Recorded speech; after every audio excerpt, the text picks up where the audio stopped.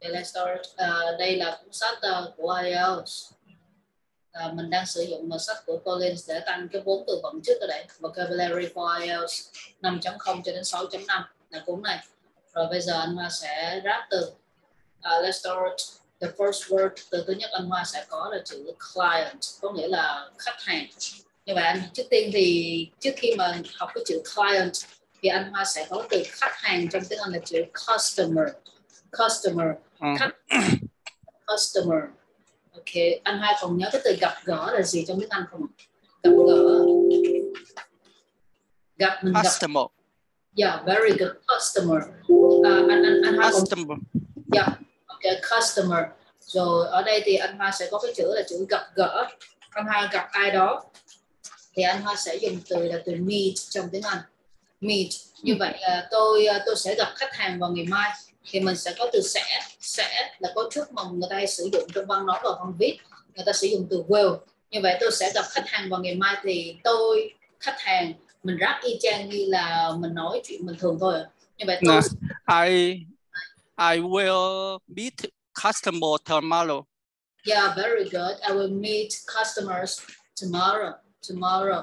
Rồi bây giờ bắt đầu khi mà anh gặp ai đó thì anh hay nói là mình bận rộn làm cái gì đó, thì mình không có sử dụng tiếng Anh bồi nữa mà bây giờ mình nâng cấp lên thành bằng cấp. Thì anh Hoa sẽ nhớ là cấu trúc của bận rộn, cái gì mà nói về tính từ là nói về cảm xúc, có nghĩa là tính từ. Thì nói về cảm xúc và tính từ thì trong tiếng Anh nó sẽ quy định bằng viết tắt là ADJ, là adjective, có nghĩa là tính từ nói về cảm xúc. Thì ngữ pháp của tiếng Anh bận rộn là cảm xúc, anh Hoa sẽ có từ busy. Anh muốn xài được chữ busy thì anh phải đệm thêm cái am is are vào. Đây là cách dùng. Như vậy khi nói về cảm xúc, khi nói về tính từ, mình phải luôn luôn sử dụng am is are trong câu nói của mình. Và sau chữ busy anh Hoa hãy nhớ là cái hành động nó sẽ thêm in. Như vậy ví dụ như là học thì anh Hoa đang có từ là study. Rồi bây giờ anh Hoa ráp dùm em là tôi bận học thì anh nói như thế nào trong tiếng Anh đây? Tôi bận học. I'm busy. Yeah, I am busy. Tôi bận học. Như vậy sau từ busy thì là verb in, là cái gì đó nó thêm in, hành động, rồi anh thêm in vào, là cứ đưa in ở phía sau vào là xong. Như vậy tôi I'm busy studying. Very good. Busy studying. Anh Hoa sẽ có từ study, và khi mà anh Hoa thêm in thì đọc thêm là thêm cái đuôi của nó thôi, là đọc là studying. I am busy studying. Như vậy ví dụ như tôi không có bận học, tôi bận làm việc, thì anh Hoa sẽ có từ làm việc là work. Tôi không bận học. Work. Yeah, very good work. Tôi không bận học thì anh Hoa nói như thế nào? Không. Dạ tôi không. Thì ở đây là anh Hoa mà nói về cảm xúc, nói về tính từ. Nói về tính từ. I'm not busy studying. Very good. I am not busy studying. Như vậy khi nói về cảm xúc thì anh Hoa luôn luôn dùng am is are. Và am is are là dùng cho câu nói bình thường. Câu nói không thì I'm not, hoặc là is not, đọc là isn't trong tiếng Anh. Rồi are not, đọc là aren't trong tiếng Anh. Đây là cách đọc. Rồi như vậy ở đây tôi không bận học, tôi bận làm việc tại nhà. Thì anh Hoa ráp như thế nào ạ? Tôi bận làm việc tại nhà. Tôi bận làm việc. Yeah.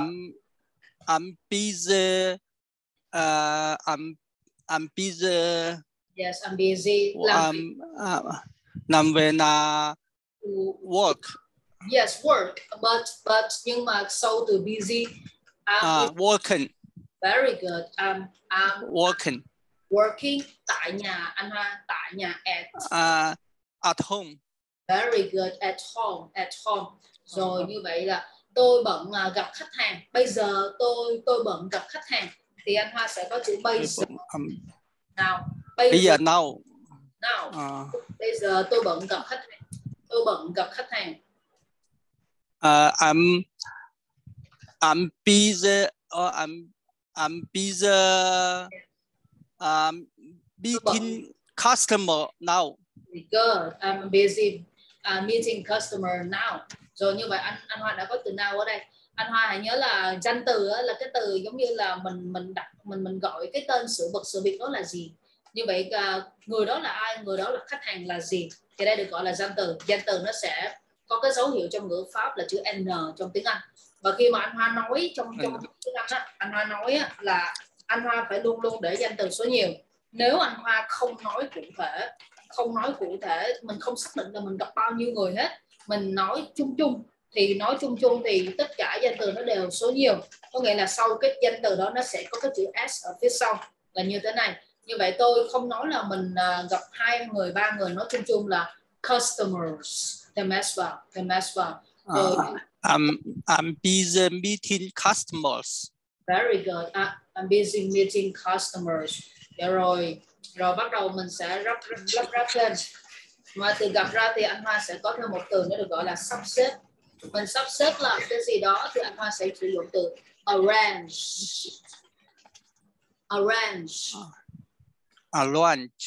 Yeah, oh, very good. Arrange. Again, please. Arrange. Yeah. Arrange. Ok, và cái âm này là âm mà bây giờ anh Hoa nhìn em sẽ tắt cái màn hình lên, anh Hoa chỉ thấy màn hình em thôi. Anh Hoa đọc là range. Yeah, very good. Range. Yeah, range. Yeah, range. Oh, very good. Okay. Dạ. Rồi đây là sắp xếp. Và khi mà mình nói hiện tại là chỉ ráp với âm I thôi. Arrange. Rồi tôi sắp xếp thời gian để gặp bạn. Anh Hoa nhớ rồi, em có một cái quy tắc trong tiếng Anh khi mình nói á. Trong tiếng Anh lúc mà anh Hoa nói á, cái hành động đầu tiên nó đã xuất hiện rồi. Thì những cái hành động phía sau á, anh Hoa phải đệm thêm to vào. Ví dụ như tôi sắp xếp thời gian, sắp xếp là hành động thứ nhất rồi, như vậy những hành động phía sau anh Hoa sẽ đệm thêm to. Đây là cái ngữ pháp bắt buộc mình phải biết nếu mà mình muốn lấy bằng. Như vậy ở đây tôi sắp xếp thời gian gặp bạn thì anh Hoa nói như thế nào đây ạ? Tôi sắp xếp thời gian gặp bạn.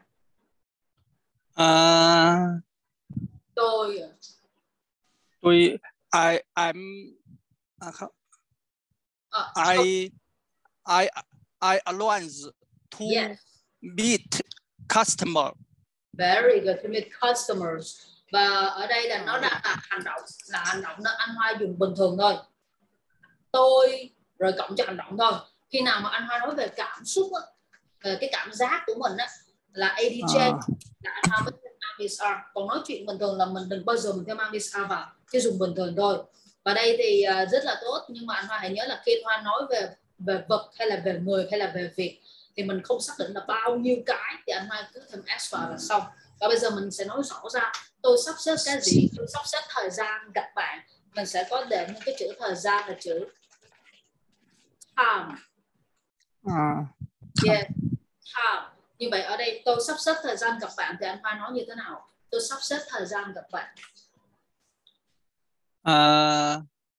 Bạn I arrange to meet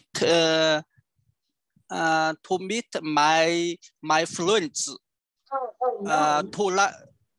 No, not my friends. Không, friend là có nghĩa là bạn bè. Em như anh Hoa nói tôi có 5 bạn bè, tôi có 5 người bạn, tôi có 3 người bạn. Bạn bè thì anh Hoa sẽ có từ friend. Còn một mình xưng hô với nhau là tôi, bạn, tớ, cậu, anh, em hay là như thế nào ấy, thì anh Hoa sẽ dùng từ I và you. Như vậy tôi sắp xếp thời gian gặp bạn thì anh Hoa ráp như thế nào trong tiếng Anh vậy? Tôi sắp xếp thời gian gặp bạn. Yes. I arrange. You. No, arrange cái gì ạ? Tôi sắp xếp thời gian. Tôi sắp xếp thời gian. Sắp xếp là arrange, thời gian. Arrange. Thời gian. Time. Yes. Arrange time. Gặp bạn ạ. Gặp bạn. Meet you. Very good, meet you. Và có một cái quy tắc hồi nãy mình vừa mới đệm vô trong ngữ pháp là verb one, cái hành động đầu tiên nó đã xuất hiện rồi thì là hành động thứ hai trở đi là anh Hoa phải thêm từ to vào. Như vậy ở đây là to meet you. To meet you. Rồi bắt đầu với mình cô ấy là she. Cô ấy là she. Anh Hoa muốn dùng là cô ấy đứng trước hành động. Cô ấy sẽ đứng trước hành động thì anh Hoa sẽ dùng từ she. Mà hành động đứng ở phía trước mà phía sau mà anh Hoa muốn dùng từ cô ấy thì anh Hoa phải dùng từ her trong tiếng Anh. Đây là cấu trúc. Như vậy cô ấy đứng trước hành động là she, cô ấy đứng sau hành động là her. Ví dụ tôi muốn gặp cô ấy, như vậy cái chữ cô ấy nó đang đứng sau hành động. Thì anh Hoa ráp như thế nào đây ạ? Tôi muốn gặp cô ấy. Tôi muốn gặp cô ấy là I want to meet her. Very good. I want to meet her. Rồi tiếp theo ạ. Tôi không muốn gặp bạn. Thì anh Hoa nói như thế nào ạ? Tôi không muốn gặp bạn. Không muốn. I don't want to meet her. Yes, okay. I don't want to. No. Tôi không muốn gặp bạn. Tôi không muốn gặp bạn. Tôi không muốn gặp bạn. Meet. Tôi bạn xưng hô á. Tôi và bạn xưng hô. Bạn là you. Yes. Bạn là you. Yes, I don't want to meet you. I don't want to meet you. Rồi, tôi không muốn gặp cô ấy tại vì tôi không có thời gian. Anh Hoa sẽ nhớ đến bây giờ mình đệm thông từ tại vì là chữ because. Tôi không muốn gặp cô ấy. Tôi không muốn gặp cô ấy. Anh Hoa ráp như thế nào vậy? Tôi không muốn gặp cô ấy. Because I don't want to meet you. No. Tôi không muốn gặp cô ấy. Tôi không muốn gặp cô ấy. Tôi không muốn. Dạ, tôi không muốn gặp cô ấy. Tôi không I don't want to. I don't want to meet her. Yes, tại vì tôi không có thời gian. Tại vì tôi không có thời gian. Because I không có là không có. I don't time. Oh, very good. Anh Hoa sẽ có cái từ có. Anh Hoa sẽ có hai dạng mà. Anh Hoa nhớ là I, we, you, they, tôi, chúng tôi, bạn và họ. Thì người ta sẽ xài từ có là từ have. Còn mà he, she, it, người ta sẽ xài từ có là từ has trong tiếng Anh. Have hoặc là has là đây. Rồi như vậy khi mà nói không mà chữ không mà dành cho hành động ấy, không mà dành cho hành động thì anh Hoa hồi nãy dùng đúng nãy giờ là chữ don't dành cho hành động. Thì anh Hoa nhớ là I, we, you, they, người ta sẽ dùng từ don't nói không cho hành động. Còn nói không cho hành động là he, she, it, người ta sẽ dùng chữ doesn't. Và sau doesn't thì động từ nguyên mẫu, có nghĩa là khi anh Hoa đọc cái động từ đó nó không có s. Động từ này nó có s nè. Nhưng mà nguyên mẫu của has là anh Hoa sẽ có là have trong tiếng Anh. Mình đang có chữ có là have và has. Nguyên mẫu của has là have. Has. Very good. Have, has. Yeah, ok. Tôi không có thời gian thì anh Hoa nói như thế nào? Tôi không có thời gian. Tôi không có. I don't. I'm not. I'm don't have time. Very good. I don't have time. Không có là hành động chứ không phải là cảm xúc. Khi mà anh Hoa dùng cảm xúc thì anh Hoa mới dùng am, is, are. Khi nói về cảm xúc thì mới nói am, is, are. Rồi, khi nói về hành động thì anh Hoa chỉ dùng bình thường thôi. Không cho hành động anh Hoa chỉ cần nhớ là cái từ không cho hành động là chữ don't. Chữ không cho hành động của he, she là chữ doesn't. Còn không cho cảm xúc là am not, is not, are not. Rồi như vậy bắt đầu mình sẽ nhúng lại để cho nó dễ hiểu. Ok, tôi bận cho nên tôi không gặp bạn. Thì anh Hoa nói như thế nào ạ? Tôi bận cho nên tôi không gặp bạn. Tôi bận cho nên tôi không gặp bạn. Tôi bận. Bận à? Bận. I'm busy. Yes. Because No. Because No. Tôi bận cho nên tôi không gặp bạn. Cho nên không phải là because. Cho nên là so. Yeah, tôi không gặp bạn. So I don't meet to you. Oh yeah, I don't meet to you. Nhưng mà anh Hoa nhìn nè, khi mà hai hành động nó cùng nằm trong một câu như vậy nè, thì mình sắp xếp thời gian để làm gì? Khi mà anh Hoa sắp xếp rồi anh Hoa gặp người ta đó, nó cùng nằm trong một câu thì anh Hoa mới diễn tả cái mục đích của hành động của mình mới dùng to được. Còn đây là hai cái câu khác nhau. Câu thứ nhất là I'm busy, câu thứ hai là I don't miss you. Như vậy nó chỉ tính là trong một câu diễn tả mục đích thì mới dùng to, còn bình thường thì hai câu khác biệt thì mình không có dùng to, tại vì câu này là của câu này, câu kia là của câu kia. Rồi từ từ sẽ quen. Là I'm busy so I don't miss you. Tôi bận học cho nên tôi không thể sắp xếp thời gian gặp bạn. Có thể, anh Hoa còn nhớ từ có thể không ạ? Có thể là Can. can Yeah, không thể thì anh Hoa sẽ đọc là can't. can't. Oh, very good, very good. Như vậy ở đây tôi bận học cho nên tôi không thể gặp bạn. Thì anh Hoa ráp như thế nào ạ? Tôi bận học.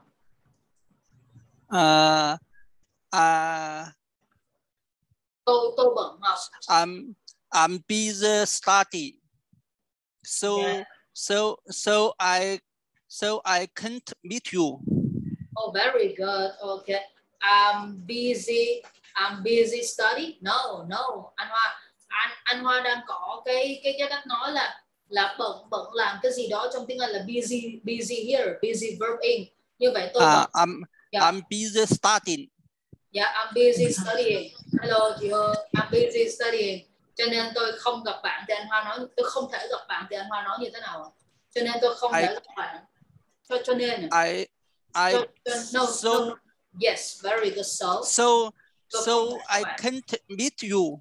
Very good. So I can't meet you. Meet you now.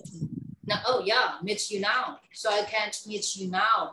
Dạ rồi, bây giờ thì mình đang có cái chữ là sắp xếp, là chữ arrange. Arrange là sắp xếp. Và đây thì rồi bây giờ thì nhúng nó lại để kéo nó ra. Arrange là sắp xếp về thời gian là time. Như vậy tôi sắp xếp thời gian để gặp khách hàng thì anh Hoa sẽ có từ khách hàng là customer. Ok, Mr. Hoa, tôi sắp xếp thời gian để gặp các khách hàng thì anh Hoa nói như thế nào? Tôi sắp xếp thời gian để gặp khách hàng. I will arrange. I will arrange meet. No. Arrange time. Yes, arrange time meet my customers. Yes, very good. My customers. Rồi anh Hoa đang thiếu là trong tiếng Anh á, cái hành động thứ nhất là mình sử dụng rồi, và mà khi mà mình diễn tả cái mục đích của hành động thứ nhất thì anh Hoa phải có thêm chữ to, anh Hoa mới đi chung với hành động thứ hai được. Như vậy anh Hoa nhìn lại look at the sentence. Cái câu này thì anh Hoa thấy là mình cần chỉnh sửa cái gì cho nó đúng ạ? Một tí là meet to my customers. Oh, not me too. To action verb anh Hoa. To và đứng trước action. Như vậy ở đây mình diễn tả mục đích là hành động thứ nhất arrange, hành động thứ hai là arrange to time. No, arrange time to meet. Ở đây thì anh Hoa sắp xếp thời gian, và mục đích của sắp xếp thời gian là gì? Thì là để gặp khách hàng, là to meet customers. Rồi ở đây là I will arrange time to meet my customers. Dạ, anh Hoa đọc cái chữ này là chữ arrange. Yeah, arrange. Yes, ok rồi. Tôi không thể sắp xếp thời gian để gặp cô ấy. Thì hồi nãy anh Hoa nhớ là she đứng trước hành động và her sẽ đứng sau hành động. Như vậy tùy theo cái chữ cô ấy nó đứng đâu trong cái văn nói thì bắt đầu mình chia theo cái ngữ pháp. Như vậy tôi không thể sắp xếp thời gian để gặp cô ấy thì anh Hoa nói như thế nào? Sắp xếp. I don't arrange time to meet her. Yes, I don't arrange time to meet her. Nhưng mà ở đây là tôi không thôi. Còn đây tôi không thể sắp xếp thời gian để gặp cô ấy. I can't. Yes, very good. I can't arrange time to meet her. Yeah, I can arrange time to meet her. Rồi tiếp theo thì cô ấy bận gặp khách hàng thì bận rộn, mà nãy mình học trên đây chữ bận rộn là đây là cảm xúc. Busy. Cảm xúc, và khi nói về cảm xúc thì mới được dùng ambisar cho cảm xúc, còn lại hành động thì có ráp như tiếng Việt mình nói bình thường thôi. Như vậy cô ấy bận gặp khách hàng thì anh Hoa nói như thế nào? Cô ấy bận gặp khách hàng. She is busy. Yeah, She is busy. yes, bận So she she is busy. busy. No. Be busy verb in.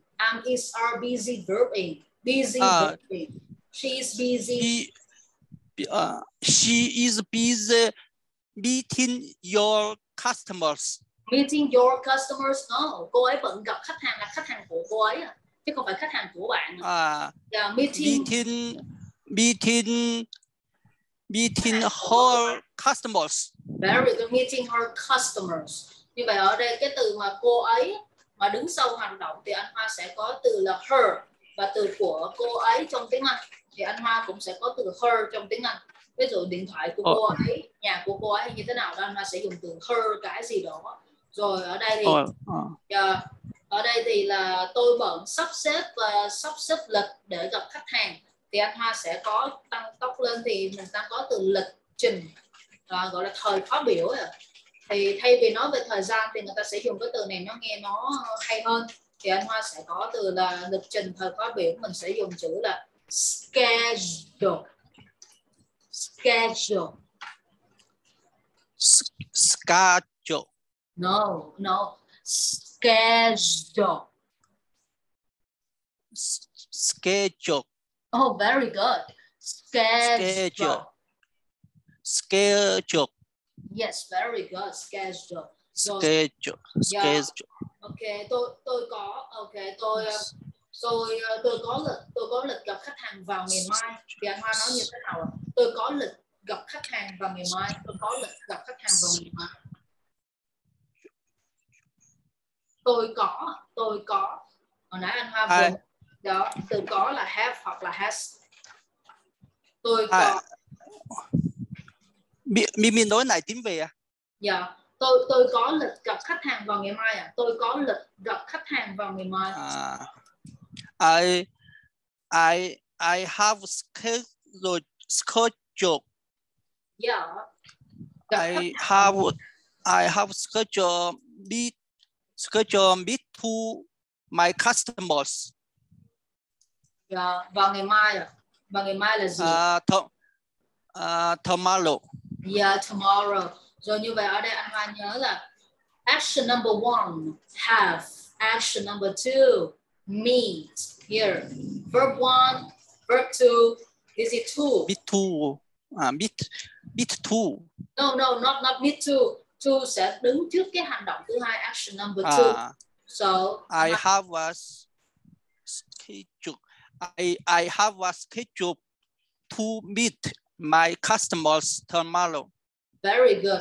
Okay. Anh Hoa thấy cái gì mà CH trong tiếng Anh á, thì mình sẽ đọc bằng âm K của tiếng Việt của mình. Sau đó thì anh Hoa sẽ đọc là schedule. Schedule. Oh, very good. Schedule. Schedule. Yes. Okay. Schedule. Yeah, very good. Customer là khách hàng mới. Khách hàng mới là customer.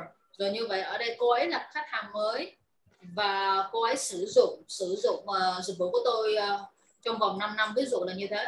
Như vậy anh Hoa sẽ có thêm một cái chữ sử dụng trong tiếng Anh là chữ use.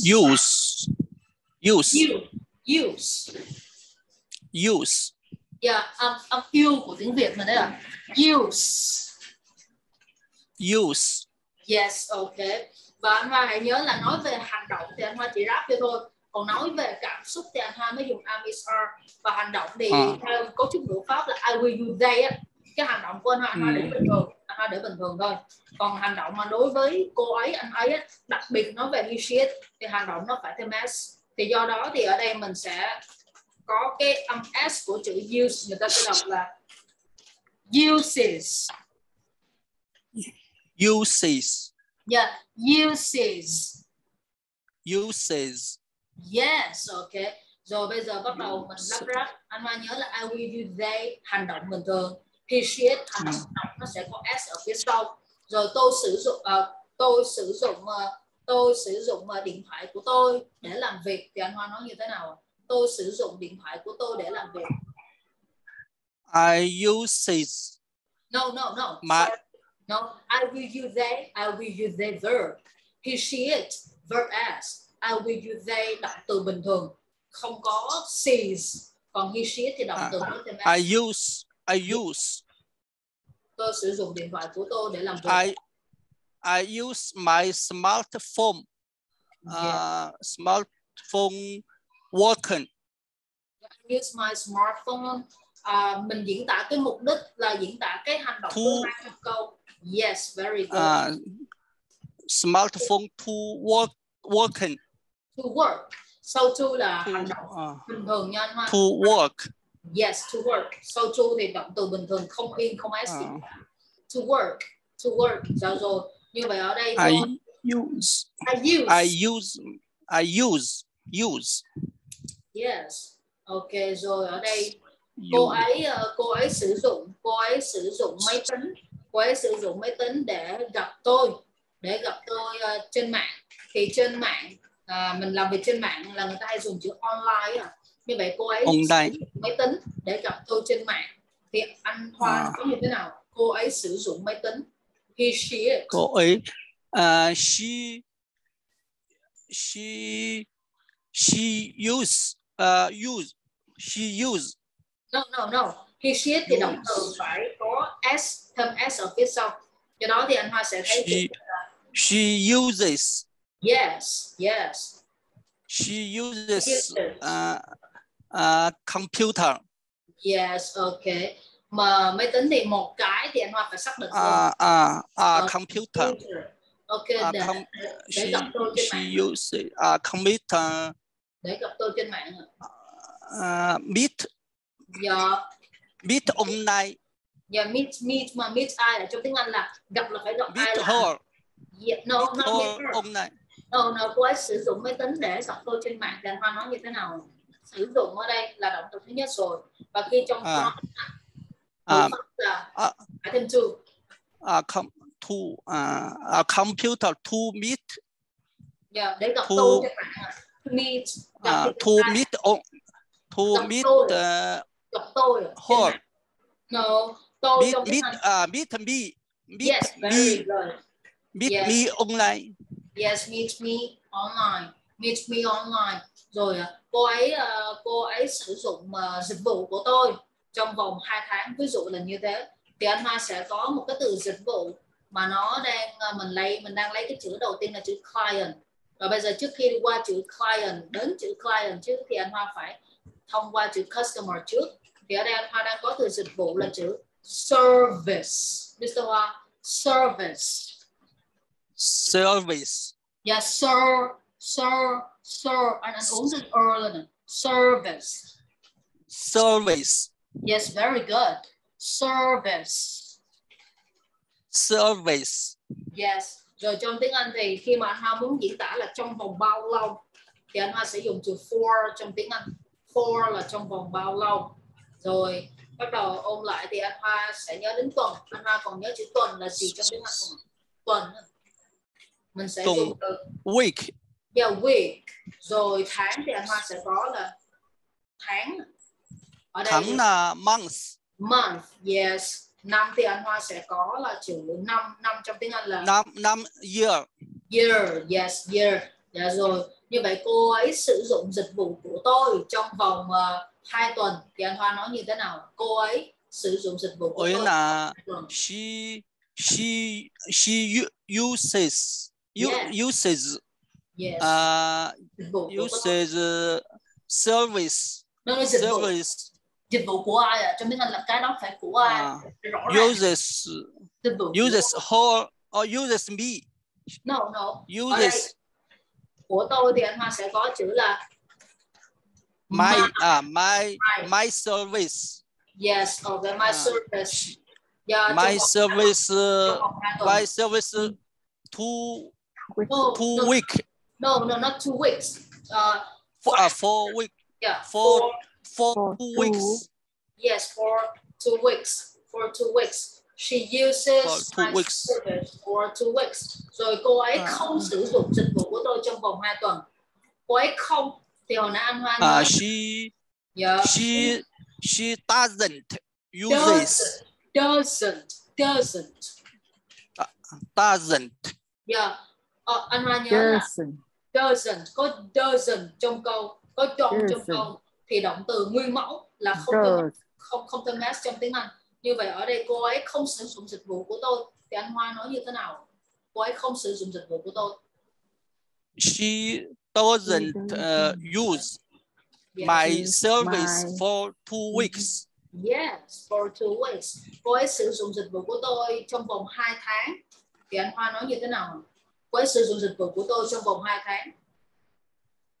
She uses my service for 2 months. Months đánh lên thôi.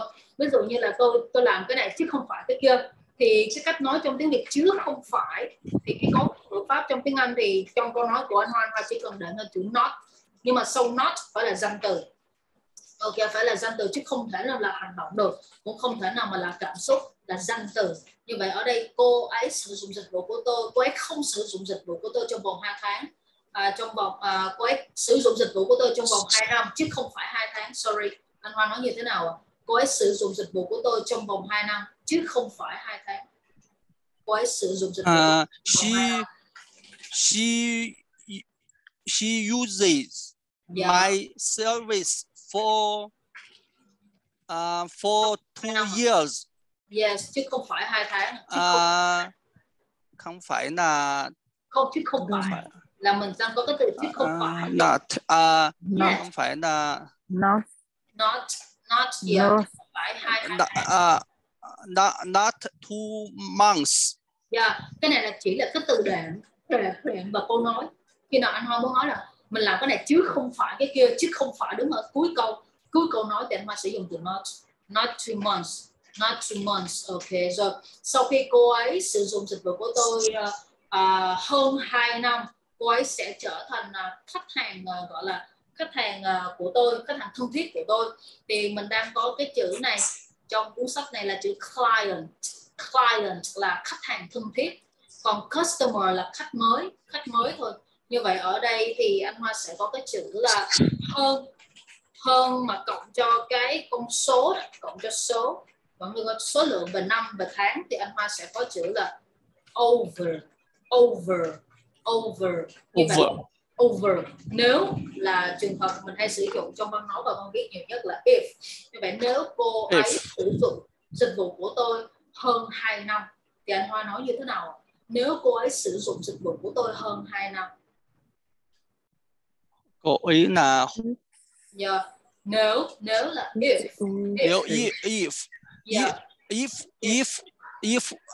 If her. No. Or if she. Yes, if she uses. Yes, dịch vụ uses my service. Yes, hơn 2 năm. For 2 years. No, not for. For là anh Hoa xác định là trong vòng chính xác là bao lâu. Còn mà hơn là anh Hoa sẽ có một cái over. My service over 2 years. Yeah, over 2 years. Cô ấy sẽ trở thành khách hàng thân thiết của tôi. Thì anh Hoa đang có chữ khách hàng thân thiết là chữ client. Client là đây. Ở đây là client là gọi là khách thân thiết. Rồi, như vậy ở đây cô ấy sẽ trở thành khách hàng thân thiết của tôi. Mình đang có cái hành động trở thành là động từ, là hành động. Thì anh Hoa sẽ dùng chữ become trong tiếng Anh. Và khi mà nói he, she, it thì mình sẽ dùng chữ becomes. He, she, it động từ thêm s. Rồi anh Hoa sẽ có từ sẽ là từ will, và anh Hoa nhớ là sẽ đứng sau từ sẽ thì hành động nó phải nguyên mẫu trong tiếng Anh. Đứng sau từ sẽ thì hành động nó sẽ nguyên mẫu. Như vậy ở đây thì mình đang có sẽ là hành động nguyên mẫu nè. Cô ấy sẽ trở thành khách hàng thân thiết của tôi thì anh Hoa nói như thế nào? Cô ấy sẽ trở thành khách hàng. She will. She will become. Yes, become. Chính xác là khách hàng thân thiết của tôi. Will become. Khách hàng thân thiết của tôi. Become khách hàng là thân thiết là khách hàng thân thiết là chữ client gì đây? Client. Khách hàng Là khách hàng thân thiết à? Khách thân thiết này. Anh có là chữ client. No. Client. Client. Yes, client. Client. Dạ, anh Hoa đừng có đọc là client. Anh Hoa chỉ đánh lên cái hơi gió là client. Client. Yes, very good. Client. Yes, okay. Rồi cô ấy sẽ trở thành khách hàng thân thiết của tôi, thì anh Hoa rap như thế nào rồi? Thân thiết là she will become my client. Yes, very good. She will become my client. Chính xác là client là khách hàng thân thiết trong tiếng Việt của mình. Rồi như vậy, anh ấy là khách hàng mới của tôi. Anh ấy là khách hàng mới của tôi. Như vậy trong câu nói, một là nói về cảm xúc, hai là mình gọi là mình định nghĩa người đó là ai, hoặc là cái đó là cái gì, thì anh Hoa sẽ dùng am is are trong tiếng Anh. Am is are. Như vậy anh ấy là khách hàng của tôi. Khách hàng mới thì anh Hoa sẽ dùng từ customer. Khách hàng mà sử dụng nhiều từ trở thành thân thiết thì anh Hoa sẽ dùng từ client. Như vậy anh ấy là khách hàng mới của tôi, thì anh Hoa rap như thế nào? Nói lại tiếng Việt. Dạ, anh ấy là khách hàng mới của tôi. Anh ấy là khách hàng mới của tôi. Anh ấy là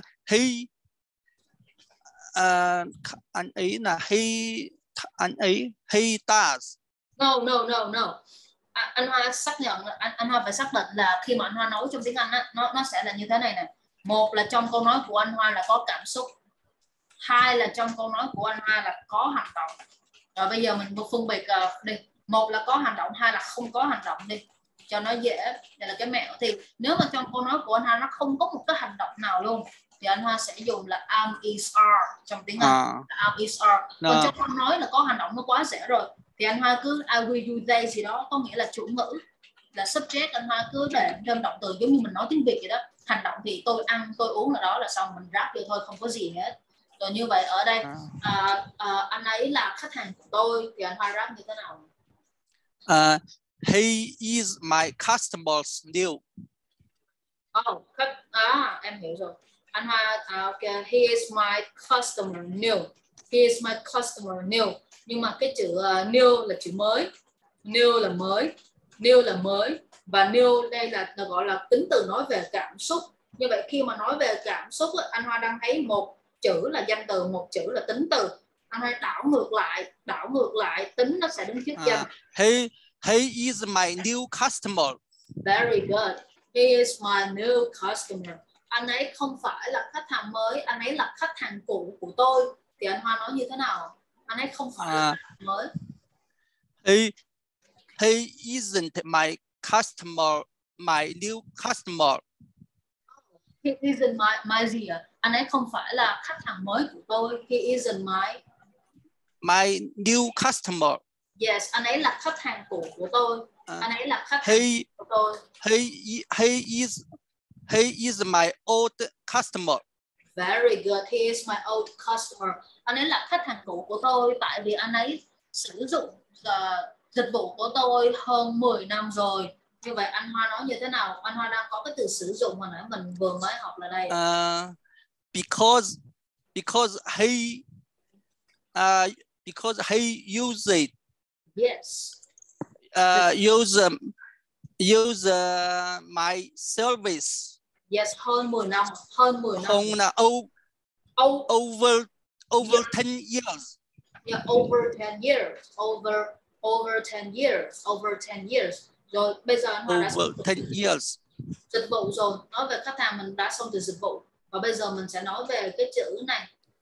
Đây là nguyên một cái câu như thế này ấy, là trình độ 5.5 cho đến 6.0 hoặc là 5.0 là ít nhất. Như vậy để mà hiểu một câu như thế này là ngoài ngữ pháp ra thì anh Hoa phải lấy cấp 4 từ. Từ thứ nhất là mình đang vừa lấy được là từ client. Từ thứ hai là chữ professional. Và chữ thứ ba là chữ organization. Thì mình sẽ thực hành trong phản xạ ở đây. Thì ở đây thì dịch vụ và mình đang có cái chữ chuyên nghiệp là chữ professional. Đây là đây gọi là tính từ trong tiếng Anh. Và làm sao mà để phân biệt tính từ, động từ, danh từ? Động từ thì quá dễ, danh từ quá dễ. Cái gì mà tính từ nói về nó cảm xúc, nói về cái nhận xét của anh Hoa, thì anh Hoa nhận xét người ta nói về cảm xúc thì anh Hoa sẽ dùng tính từ. Ở đây anh Hoa sẽ đọc là professional. Professional. No, professional. Professional. Oh, yes, very good. 1, 2, 3. Professional. Professional. Yes, okay. Rồi cô ấy rất chuyên nghiệp trong công việc, thì anh Hoa nói như thế nào ạ? Cô ấy rất chuyên nghiệp trong công việc. Như này. Professional. Oh no, anh Hoa không phải là như thế. Anh Hoa sẽ đọc là professional. Professional. No, not pro. This is pro. Yes. Professional. Professional. Yes. Professional. Và cái từ sần á là cái sần nặng trong tiếng Việt mình á, anh Hoa đọc thử chữ sần nhé. Sần.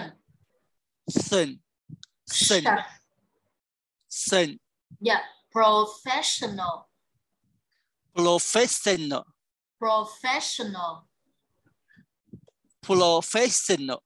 Yes, okay, very good. Professional.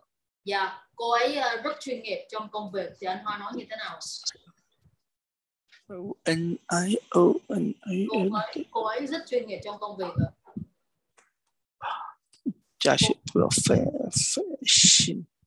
Cô ấy, anh Hoa nhớ đến từ cô ấy là tiếng về Bibi nói này. Dạ, cô ấy rất chuyên nghiệp trong công việc. Cô ấy rất chuyên nghiệp trong công việc là gì? Cô ấy rất chuyên nghiệp trong công việc. She is cô ấy rất chuyên nghiệp. She is very professional. Yes, trong công việc. Trong công việc. Công việc là at work. Yes, very good. At work. At work. Dạ rồi. Như vậy khi cô ấy làm việc, cô ấy rất chuyên nghiệp trong công ty. Ví dụ là như thế. Rồi bây giờ từ chuyên nghiệp, hồi nãy anh thấy thì bây giờ anh không phân biệt là công ty hay văn phòng là gì hết, thì anh Hoa sẽ có cái là một cái tổ chức, một cái tập đoàn. Thì nói về một tổ chức trong tiếng Anh thì mình sẽ có từ là ok, organization. Organization. Yes, very good. Organization. Organization. Yeah, okay. Hình như anh không bắt được không nhỉ? Organization. Giả sử Mimi cho cái vé này cái chỗ tiếng Anh á, vé sao mà mới nạp nổ? Yeah, okay. Tại vì cái này dài quá. Okay. Giờ để anh tắt ra cho anh Hoa nè, tắt âm ra. Cái là pha âm 4 cái pha âm mà dài lên. Dạ 1, 2, 3, 4, 5. Dạ. G A. Dạ, rồi cái này đọc là Sân. Quên. Anh Hoa khi học anh Hoa đừng ghi gì nha, tại vì sau buổi học em cắt cái file này ra để em gửi cho anh Hoa, là anh Hoa thấy cái bài giảng luôn, anh Hoa khỏi cần ghi nữa. Ok rồi, như vậy anh Hoa sẽ có cái này là organization. Organization. Organization. Organization. Very good. Okay. Organization.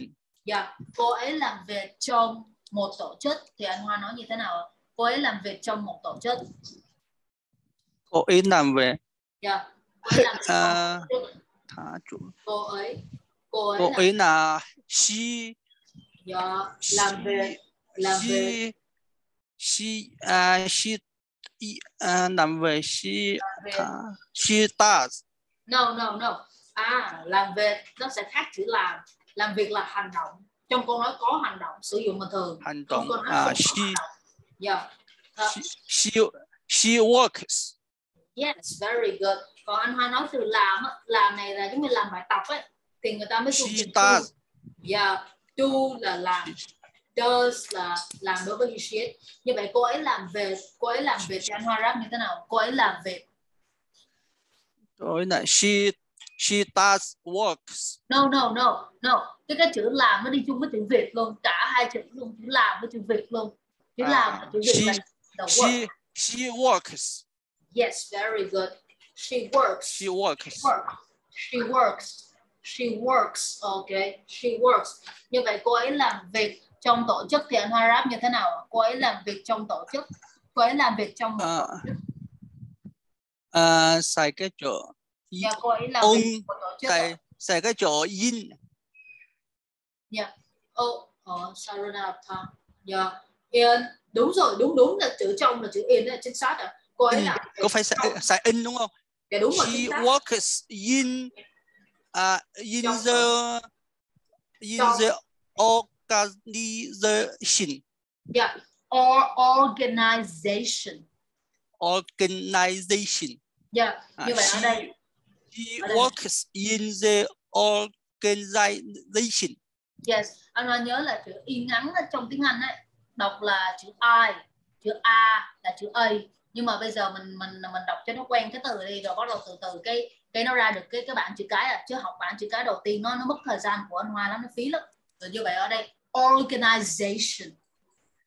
Organization. Yeah, ở đây ok, từ từ. Organize.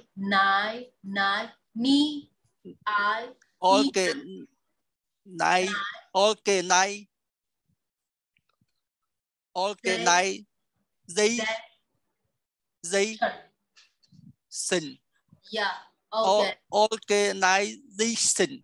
Yes, very good. Okay. Organization. Yes. Organization. Yeah, chính xác rồi. Cái đuôi sần là cái đuôi mà để cho dấu hiệu nhận biết cái chữ đó. Cái chữ đó là danh từ trong tiếng Anh. Chữ đó là danh từ. Chữ đó là danh từ. Như vậy ở đây cô ấy làm việc, cô ấy không làm việc trong tổ chức, cô ấy làm việc tại nhà. Thì anh Hoa nói như thế nào ạ? Cô ấy không làm việc trong tổ chức, cô ấy làm việc tại nhà. Cô ấy không làm. Cô ấy không làm việc trong tổ chức ạ. She doesn't work in the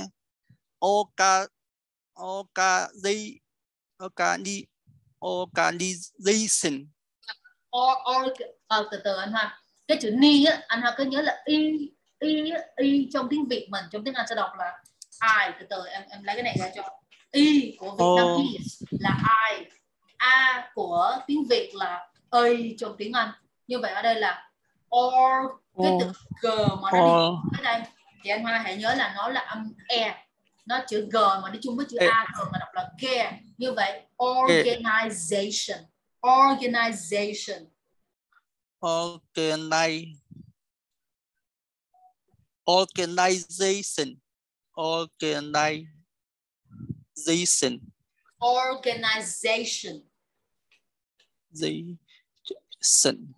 Yeah. Ok. Như vậy ở đây cô ấy không làm việc trong tổ chức thì anh Hoa lập luận lại như thế nào? Cô ấy không làm việc trong tổ chức. She doesn't work in the organization. Yeah, she doesn't. Có doesn't trong câu thì động từ nguyên mẫu anh Hoa. She doesn't gì ạ? Cô ấy không làm việc trong tổ chức. Có trong và doesn't thì động từ không thêm s, không thêm in, động từ nguyên mẫu. She doesn't work in the organization. Doesn't work in the organization. Chính xác rồi. Ok, rồi bắt đầu. Anh ấy thích làm việc trong tổ chức. Thích là cái cảm xúc trong tiếng Việt, nhưng mà trong tiếng Anh theo ngữ pháp thì chữ thích là một hành động. Do đó thì ở đây mình thích là đang là hành động giữa hai hành động với nhau. Khi mà nó đi chung với anh Hoa phải đệm thêm từ to vào. giữa hai hành động luôn luôn phải có to đứng ngay ở giữa. Như vậy anh ấy thích làm việc trong tổ chức thì anh Hoa ráp như thế nào? Anh ấy thích làm việc trong tổ chức. He like to work in. He like to works in the organization. Yes, he likes to work, okay, in the organization. Anh ấy không thích làm việc trong tổ chức thì anh Hoa lập luận lại như thế nào? Anh ấy không thích làm việc trong tổ chức. He doesn't like to work in the organization. Yes, very good. He doesn't like to work in the organization. Như vậy tổ chức này là một công ty thì bắt đầu bây giờ anh Hoa gọi là xoáy mạnh hơn. Trong tổ chức thì anh Hoa sẽ có là thứ nhất thì là trước tiên thì là văn phòng, sau đó thì nó sẽ lên công ty. Ok, rồi bắt đầu mình sẽ có cái gọi là cái nhà máy, rồi sau đó thì công ty nó sẽ có chi nhánh, rồi từ công ty mở lên chi nhánh rồi bắt đầu lên thành một cái doanh nghiệp lớn là đây. Thì ở đây anh Hoa sẽ có cái từ văn phòng, trong tiếng Anh là chữ office. Yes, very good. Vì vậy cái này là office hay là office? Office, office. Office. Yes, very good. Office. Office. No. Chữ O trong tiếng Việt của mình nó chữ O. Office. Office. Yes, very office. Good. Yes, office. Office. Yes, okay. Anh Hoa đang học là tiếng Anh của người Mỹ anh Hoa, chứ không phải là tiếng Anh của người Anh đâu. Để học tiếng Anh của người Anh thì nó không có tràn lan trên thị trường, chỉ có tại nước Anh á thì mình mới giữ được cái gốc của người Anh thôi, mình mới lai hóa được. Còn bây giờ tràn lan trên thế giới toàn là tiếng Anh của người Mỹ không. Do đó thì mình đang học là tiếng Anh của người Mỹ chứ không phải là tiếng Anh của người Anh. Thì do đó thì anh Hoa sẽ đọc từ office là âm O là của người Mỹ mà nó đọc theo lá theo âm Anh là của người Anh, là không đừng đọc của người Anh, nó sẽ loạn hết luôn á. Mình không có gốc của người Anh tại các nước của mình đâu. Rồi anh Hoa sẽ đọc là office.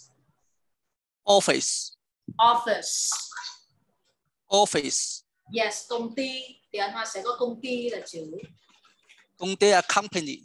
Yes, okay, company.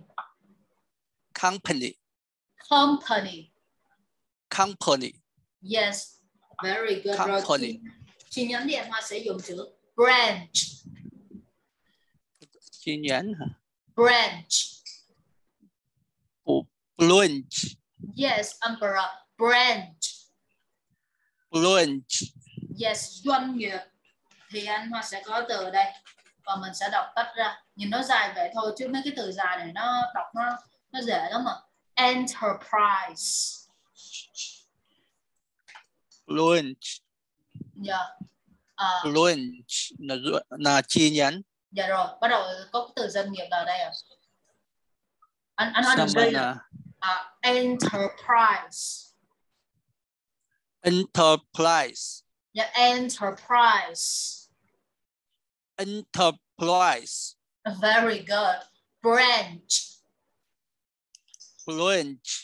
Yes, company. Office. Yes, nhà máy thì anh Hoa sẽ dùng chữ là factory. Yes, very good. Factory. Yeah, factory. Chữ A đầu tiên của âm phát là chữ nhẹ thôi à. Factory. Yes, factory. Anh Hoa đang đọc là chữ A, còn đây là chữ A nhẹ, có nghĩa là chữ E nó luyến thành chữ A đó. Khi E mà luyến thành A đó, anh Hoa nhớ là mình nhớ trong đầu của mình là chữ E, nhưng mà khi mình mở miệng ra, cái miệng của mình nó sẽ dọc xuống nè, nó mở nó dọc xuống thì mặc định là người ta nghe được là đó là âm E luyến thành âm A. Như vậy trong đầu là chữ E mà mở miệng là cái khẩu hành miệng của mình nó dọc xuống. Như vậy anh Hoa sẽ đọc là pha. Yeah. Đúng rồi. Pha.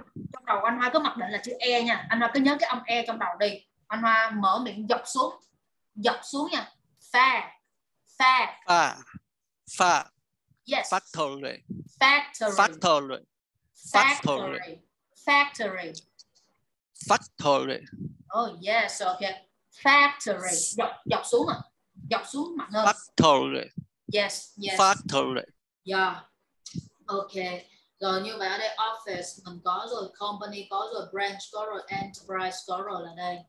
Rồi bây giờ em sẽ gửi cho anh Hoa một cái đường link thứ hai, anh Hoa vào thử cái đường link thứ hai nhé. Đó, đây là cái biểu đồ của anh Hoa. Cái nữa cắt ra gửi cho anh Hoa sau. Rồi bây giờ anh Hoa tắt đi, em gửi cho anh Hoa một cái đường link thứ hai nữa. Tắt gì?